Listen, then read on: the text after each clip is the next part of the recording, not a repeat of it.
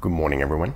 We're going to do a quick early morning video today, message, whatever you want to call it. So I want to reply to another comment. Having a great time with these. So, bro, what about the others? Or can I say our family manifestations?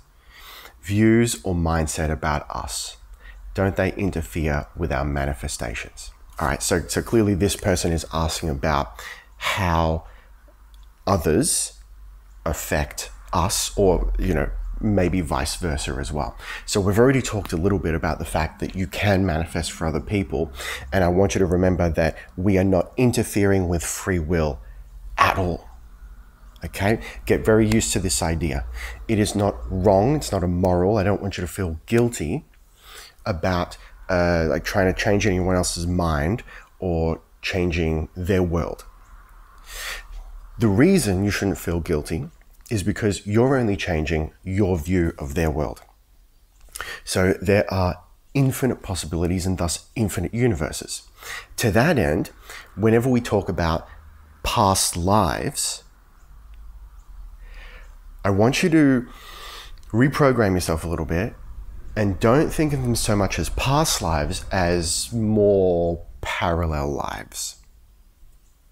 Because everything is happening at once. Remember, everything, every place, every time, every event is a single point. And that is how we're able to manifest instantly when we're able to do it.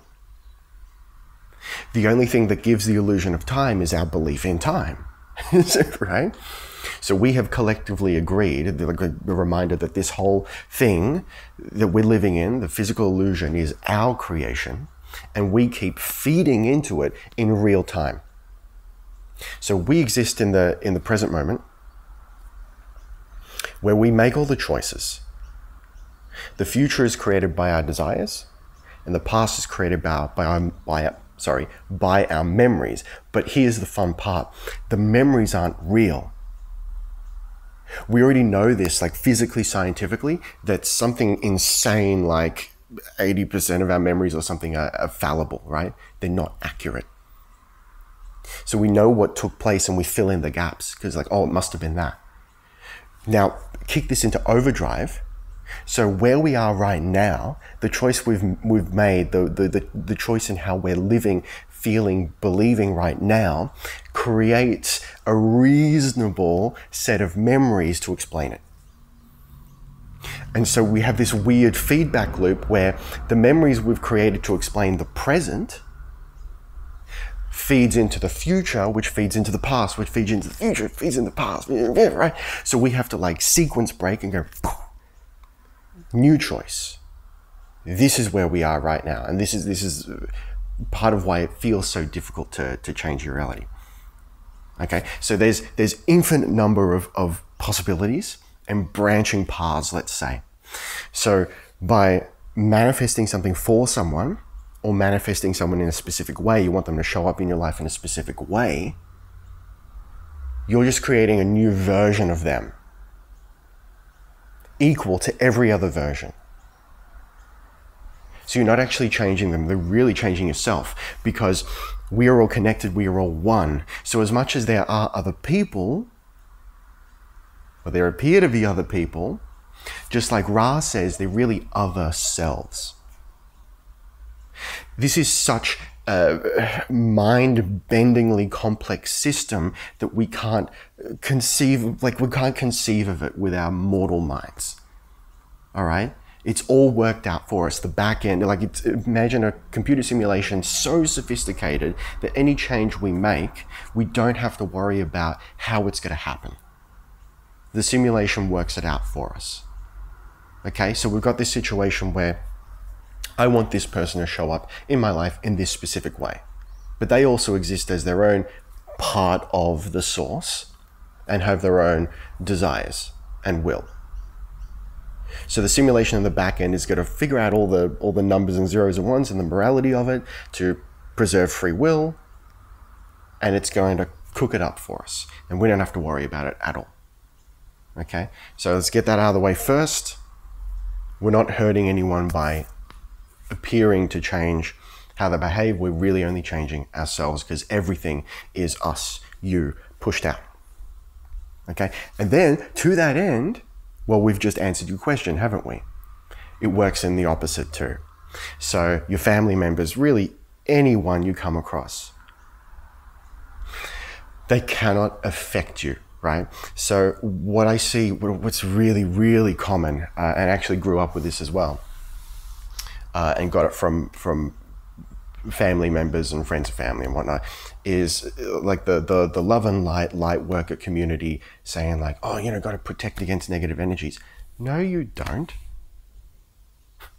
Because negative energies don't exist unless you let them. All right? So trust me, I know when it comes to family in particular, family, they know our weaknesses, and they know right where to push, they know right where to prod to get a rise out of us, to trigger us, if you will. All right? So no, it's difficult. But ultimately, we're letting them. Okay? So it's kind of, I feel like personally, the way you react to and deal with family, deal with those closest to you, is a really great benchmark for how you're doing spiritually, mentally, right? So if you can get to the point where you can be patient and deliberate with your family, you're doing great. Okay, so this whole thing of being influenced by anyone, or being influenced by negative energies, or even like external forces like extraterrestrials, angels, demons, whatever, like we could go into all that stuff, but we don't need to, right? Trust me, I believe in some weird shit. And like if I went in on the specifics of stuff, this would become like a whole new channel. And you might have a completely different opinion of me, but ultimately, it doesn't matter. Because the only meaning anything has is the meaning you give it. The only power anything has is the power you give it. Like we haven't talked about money a million times. The only reason money has any power, has any value, is because we've given it value. And the same is true for every single thing in our reality, because everything exists in one single point, and nothing is any more or less value than anything else. More or less valuable than anything else, sorry. So let me go back to the question real quick. Views or mindset about us. So the way people see us is actually the way we see us.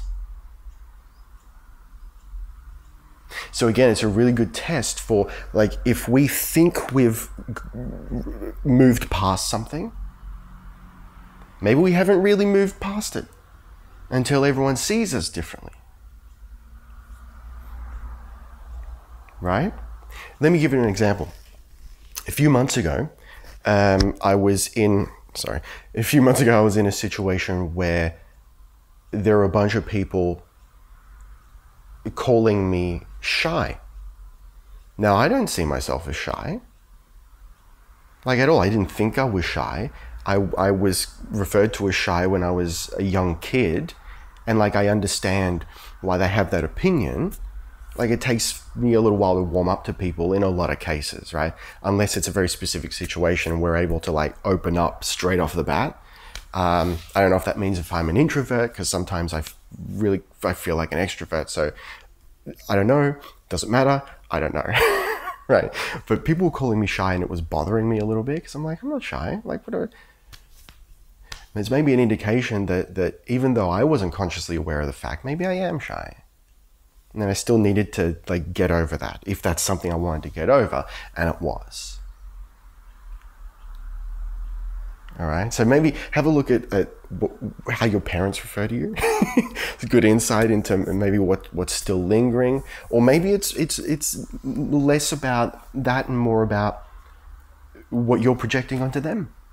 You know, because everyone is you pushed out. All right, if you do nothing else and just start seeing every single person in the world around you as a reflection of your inner world, your life can change if you commit to it fully, right?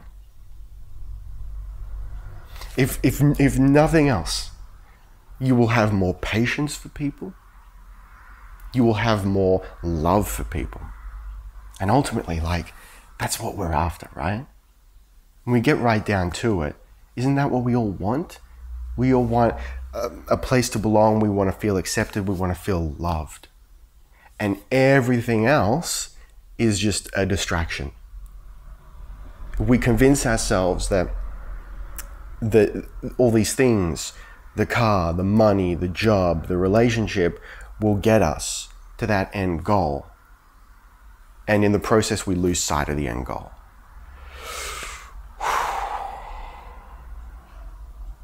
We got to talk about love at some point too, because it's so vitally important. Because it's what our reality is made of. But it's also kind of a difficult topic to to articulate. But we'll get there. We'll get there. We've got to talk about identity and we've got to talk about love. Big topics we've got to get up in. All right. I'm going to leave it at that. As always, take what resonates and discard the rest.